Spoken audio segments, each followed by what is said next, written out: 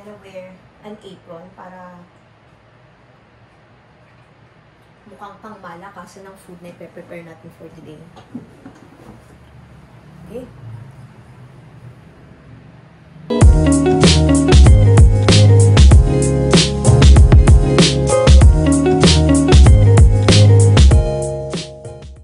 Hi to DIY! Welcome back to my channel. For today, I'll be sharing with you how I prepare sandwich for my family. So it will be in two variety, savory and sweet, and in 4 flavors. So ngayon, i-share ko sa inyo yung favorite ng husband ko and ng daughter ko. And medyo lalagyan natin ng arte kasi extra effort means extra happiness for them. Yun. So, tara! More of this hands than my face. Let's go! Hi! Welcome back! So, we'll start with our clean chopping board / mat. And, simula na tayo. Let's begin with the ingredients. First is tuna. So, I'll be making tuna mayo sandwich. Sharing with you. This is our favorite brand, Century. And, syempre, favorite ng aking anak at asawa, egg. So, egg mayo sandwich. Yan. We can add more. Dun sa dalawa na yon, we can add favorite din nila, cheese. So, meron kami nung block of cheese, yung mga cheesy, yung ganon, yung, pero I prefer yung ganito, lalo na pag nagmamadali. Husband ko, mahilig sa may sibuyas, kaya yung kanya, lalagyan natin ng sibuyas. So, those are for the savory. So, syempre, mayo, mayonnaise, paminta, and asin. Yan. Yan. And, mahilig din kaming maglagay ng chia seeds. So, we put chia seeds in all our food. Ito ang pangdaya namin kung gusto namin magpaka-healthy. Kasi hindi na namin namamalayan. Feeling mo, meron ka lang sesame seeds sa pagkain mo. And there. That's for the savory sandwich. Moving on sa ating sweet and dessert-like. Sana yun? Peanut butter. So, yan. Favorite namin yan. Skippy. Pati yung natural. Meron din yung medyo nung parang chunky. Pero mas gusto to kasi ng daughter ko. In. Next is banana chocolate spread. Ito, kasi simula pa lang niya itong kainin. Pero, pwede na rin. Gusto niya. Then, we will include saging dun sa ating peanut butter and dun sa chocolate. So, it's peanut butter sandwich with banana and the chocolate na banana with banana. So, yun, medyo redundant. Pero at least, merong totoong banana dun sa palaman. So, let's start. So, for the materials, before we proceed, I'll be sharing with you yung bento tools na gagamitin ko. So, with 2 cutters, sandwich cutters. So, this is a Panda sandwich cutter or Tasty. Mas siya, mas ginagamit siya sa Tasty kasi nga daw flat. I bought it from Daiso. I guess this is 88 pesos. So, for this one, this is something new. I bought it online sa Instagram. I'll share it with you. Syempre, ang pinaka-vital part ay ang Tasty. So, yun. Kita nyo naman, yung anak ko, parang daga. Kasi siguro kanina nagmamadali siyang kumuha. At kahit may nakanut lang, binutas niya. So, ililipat ko tong Tasty. Ililipat ko na lang ng lalagyan. Simulan natin yung dessert or sweet variety ng Tasty. So, peanut butter. Tip ko, when using sandwich or sandwich cutter or bread cutter, molder, ang daming tawag, flatten the bread.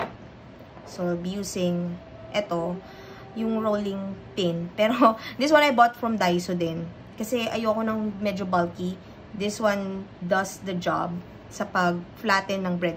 Bakit fina-flatten yung bread? Kasi, kapag hindi mo flatten, hindi makikita yung design ng food. Kasi meron din siya dito, i-emboss niya yung design. Kapag fluffy yung tinapay, hindi masyadong makikita. So, medyo ifa-flat mo siya.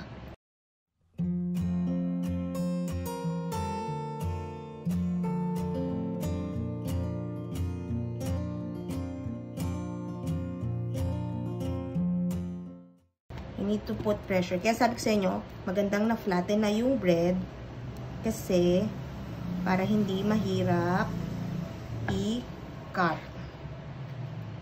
At nakikita nyo, meron na siya kagad na nag-mold na yung face niya.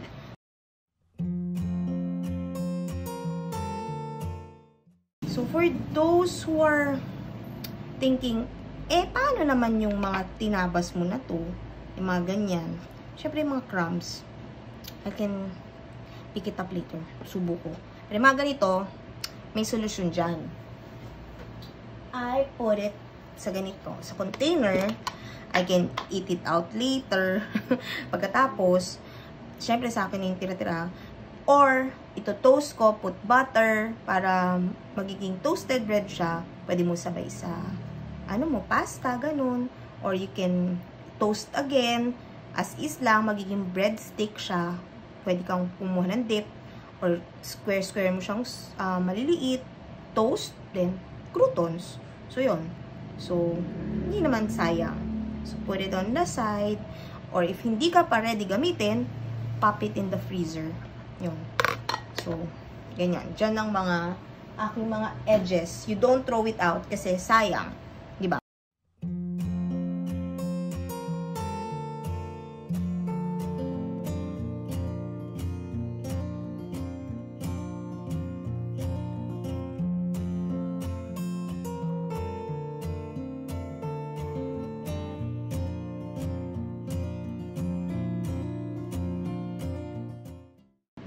Let's start with banana, flavored chocolate spread and with banana. Ayan, kita nyo. Sisimulan pa lang kasing, kainin ng aking anak. Kaya sabi ko sa inyo, kaya siya may slot dito. Meant siya para lagyan ng fillings.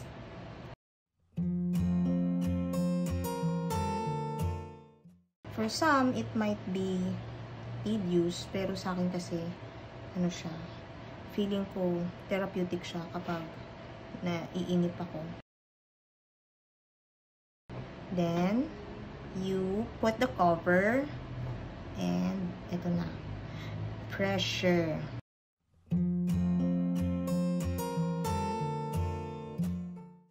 Yan, ganun. See? It's oops, medyo nag-pop dito. Pero, normally, it's sealed dapat. Ganyan. Paikot yan. Sealed. Then, okay na. Diba? So, we're done with the banana chocolate sandwich. Now, let's do the peanut butter version ng ating sweet sandwich.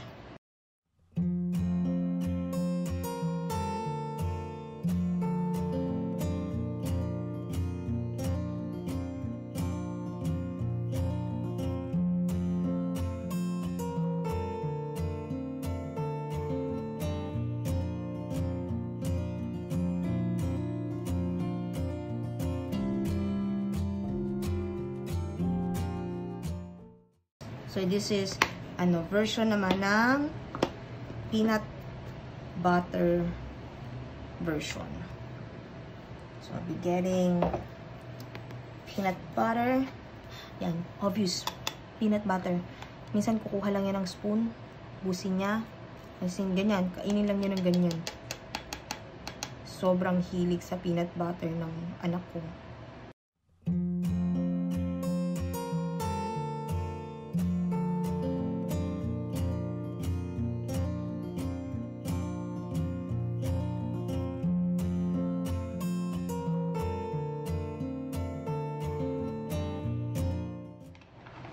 that's our sweet variety of sandwich. The chocolate banana and the peanut butter banana.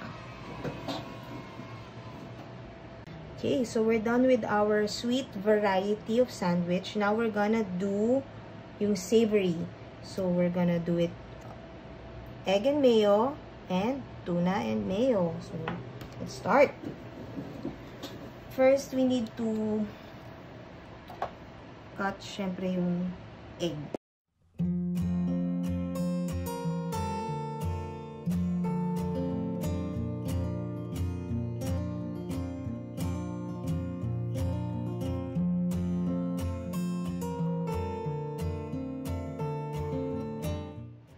Ito na yung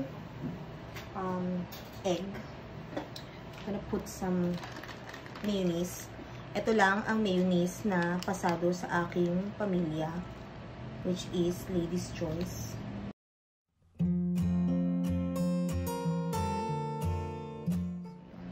So, gonna get a bit of pepper and a bit of salt. Lagyan natin ng onting salt. And dito, naglalagay ako ng chia seeds. Ito, for the purpose of sharing with you, ganito lang kaunting prepare ko. Pero pag nagpe-prepare ako, isang nasa mas bigger than this. Kasi ginagawa nila, para kukuha na lang sila consume within the day. So, simulan nila ito as breakfast, as snack. Tapos kapag may ano pa, kinabukasan, hindi ito nagtatagal sa ref kasi hilig sila sa ganito. This is what I'm gonna use.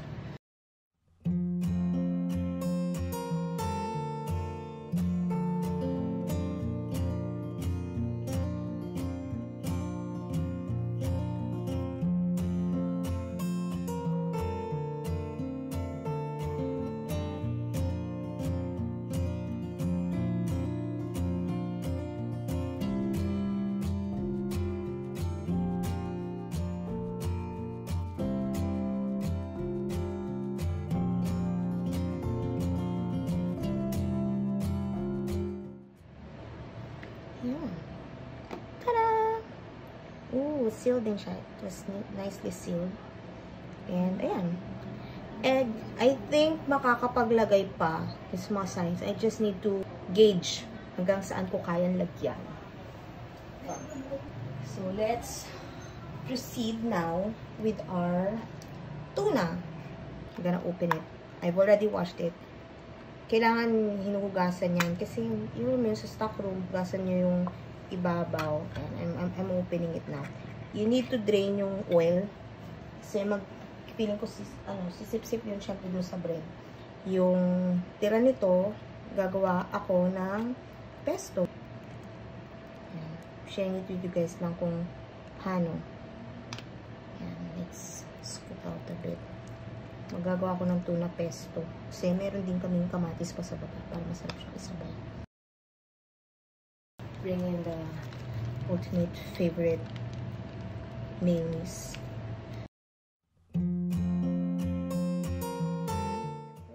Ayan, put some salt. Patay ng pepper. Ayan.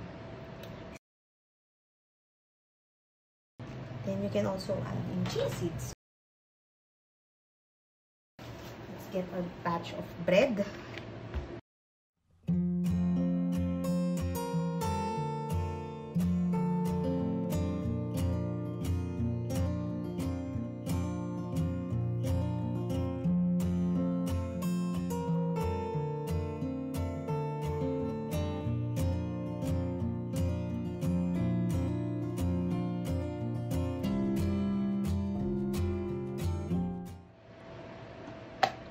Nag-pop, sayang. Na-overfill ko siya. But it's still good. Yan. There. So, this is, I've already prepared this earlier. So, may kamatis. Pwede nyo siyang ilagay yung inyong tuna. This one, tuna. And I'm gonna get yung kanina tuna. And I'm gonna get here yung dessert. Ganyan. Ayan. And we can cut the remaining bananas kanina. Put it here. Medyo nag-yellow na siya. Merong ano dyan, may tip dyan para ma-prevent yung pag-yellow ng banana. I'll share it with you sa aking future vlogs. Ayan. These are cherry tomatoes. So, kamatis pwede din. Kung anong gusto nyong ilagay. These are food picks. Ayan. And these are jellies. I can share with you in the future kung ano pa yung mga tools na ginagamit ko. Pero, this is my go-to. Mga cute food picks, which my daughter calls it. Kasi, it's a quick pampaganda sa inyong baon. Tusukan nyo lang. But you need to also inform, syempre, yung kakain. When my daughter, I will tell my daughter, oh, you have 2 food picks, ha.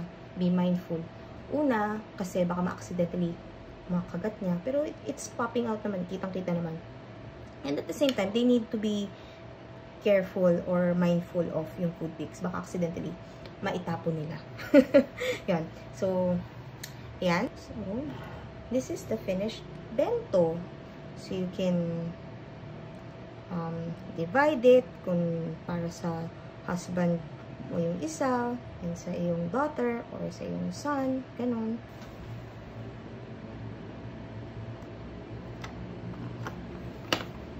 So, this is the finished sandwich.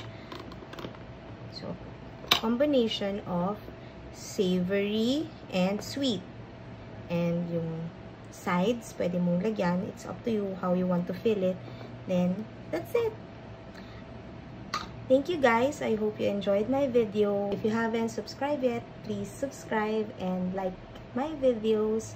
And if you want to be notified in the future sa mga i-upload ko pang video, hit the bell button. So, thank you! Bye! And, ready na ba kayo? This is the leftover from my bento. Tadaan! I made it into a tuna pesto pasta using yung ideal na black ink squid na pasta noodles. So, I already tried it with pusit. Pero this is the first time na gumamit ako ng tuna. And, tadaan! The leftover pinagtabasang bread. Medyo nasunog ko siya, pero very crunchy and yummy. Thanks guys! I'll see you on my next video. Bye!